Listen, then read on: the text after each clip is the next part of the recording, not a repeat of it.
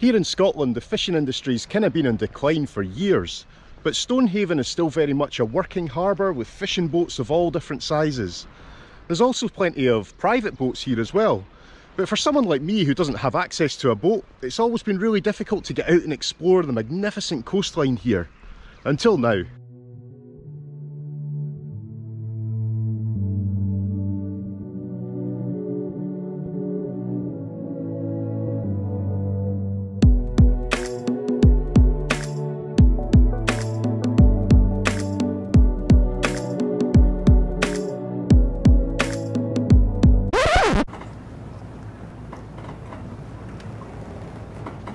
I must admit that I was pretty excited about this boat trip.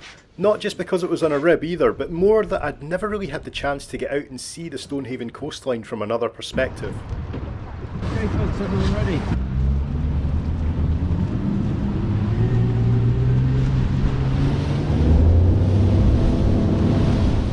Okay, this trip isn't cheap at 40 quid, but for 2 hours in the water I think that's a pretty fair deal.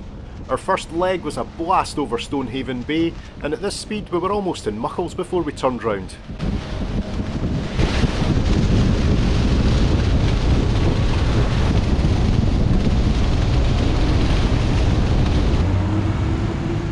Up here we had a look at some rock formations and stacks used by climbers, and then it was back down to Skatey Shore, which sits just below Stonehaven Golf Course. These metamorphic rocks form the fault line that separates the Highlands and the Lowlands of Scotland. Now this line runs from here in the northeast right through to Helensburgh just outside Glasgow, and if you have a look at Google Maps you'll be able to see it for yourself, cutting the country in half.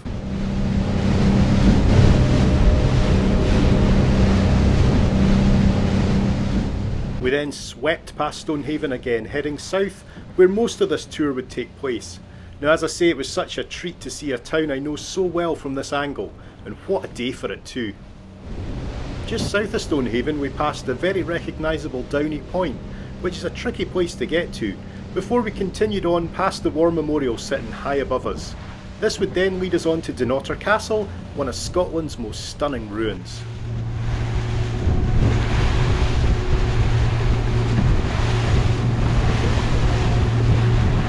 Remember, I'm just giving you a quick look at the coast in this video, but if you do the sea safari for yourself, you'll stop at all of these spots along the way and the guys will give you a really good running commentary as well. There's also plenty chance to see lots of puffins and guillemots and seals, and maybe, if you're luckier than us, some dolphins too. I must admit I prefer the view of Dunnottar Castle from the shore. I think it's more dramatic, but this was still really cool to see it from the water. But even more impressive than the man-made castle were the shapes of the rocks down here, formed by nature over thousands of years. And I'd say 99% of these places are only accessible by boat. So this bit that we're heading into, it's known as the pulpit. It certainly took someone who knows what he's doing to guide us into the pulpit, a narrow entrance to another isolated pocket of shoreline under the dramatic cliffs. I'd love to come and explore here in the kayak, but it felt so much safer with someone who actually knew what they were doing. It's quite an isolated place, you wouldn't want to get into bother here. And well done to Andy for managing to reverse us all the way back out again as well.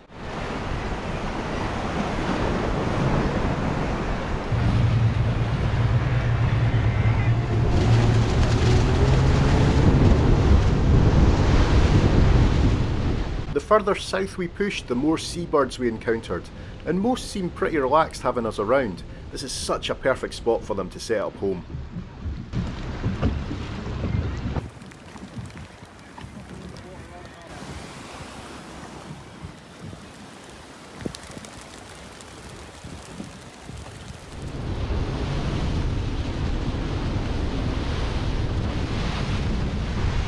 The coastline here is seriously like few places I've seen before, and on a day like today it felt more like the Galapagos Islands or somewhere more than the northeast of Scotland.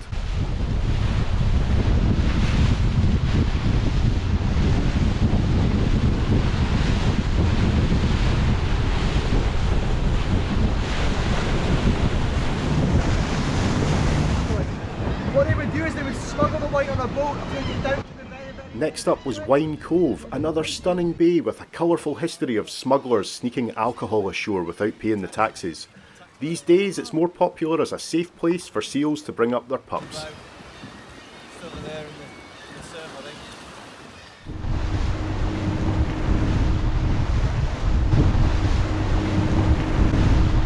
It wasn't long before we were arriving at Foulsheugh, a famous stretch of coastline up here with hundreds of thousands of seabirds at this time of year. We saw a lot of puffins here today, but I only had the GoPro, so they were a bit too far away for that. But the nosy seals, they got a bit closer to the boat. Seals a lot more common than the common seal. Oh wow, yeah.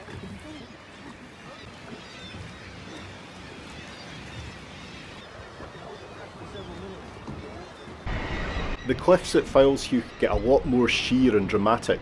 It's easy to see why the birds feel safe to breed here. Every inch of rock at this time of year is covered with birds sitting shoulder to shoulder. And there's quite a few of them bobbing about in the sea as well.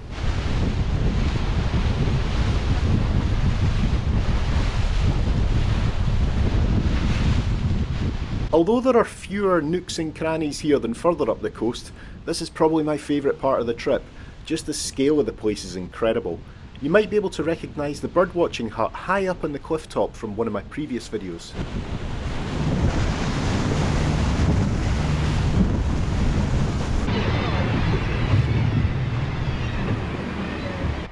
One of the things I really loved about the Sea Safari was that even though we were on a fast rib, it wasn't all about speed, and we were given plenty of time to take in these stunning stretches of coastline, on the way south anyway, before a more exhilarating ride back up north still to come.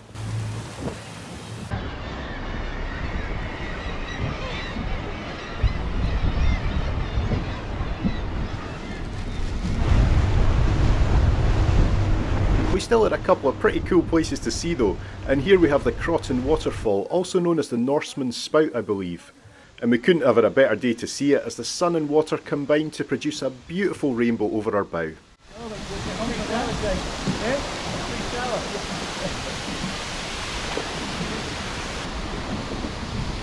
you drop just to your right,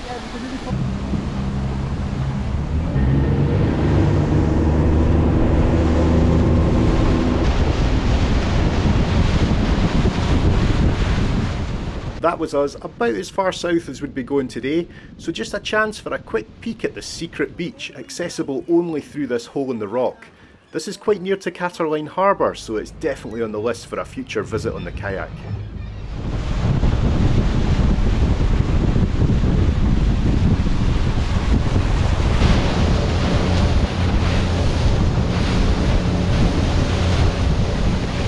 Just off in the distance there you can see Todd Head Lighthouse, and this was our turning point before heading back up to Stonehaven after an awesome tour on the Sea Safari.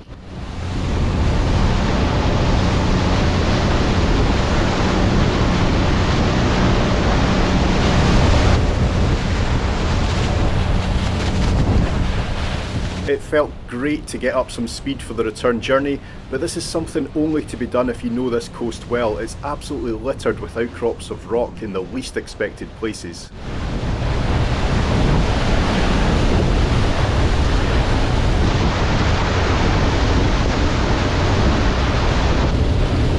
Even at this speed, the rib feels completely safe and comfortable, and it really is a beast with two 300 horsepower outboards on the back.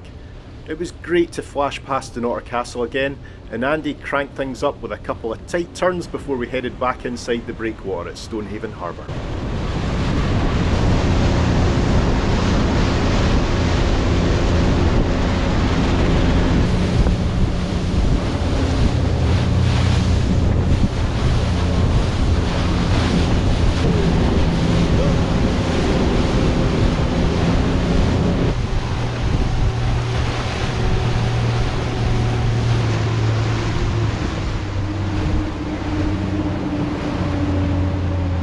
Stonehaven is a popular spot on sailing voyages, and you'll see a couple of proper ocean-ready yachts tied up at the breakwater. The first one, Good Dog, was changing crew on a round Britain trip.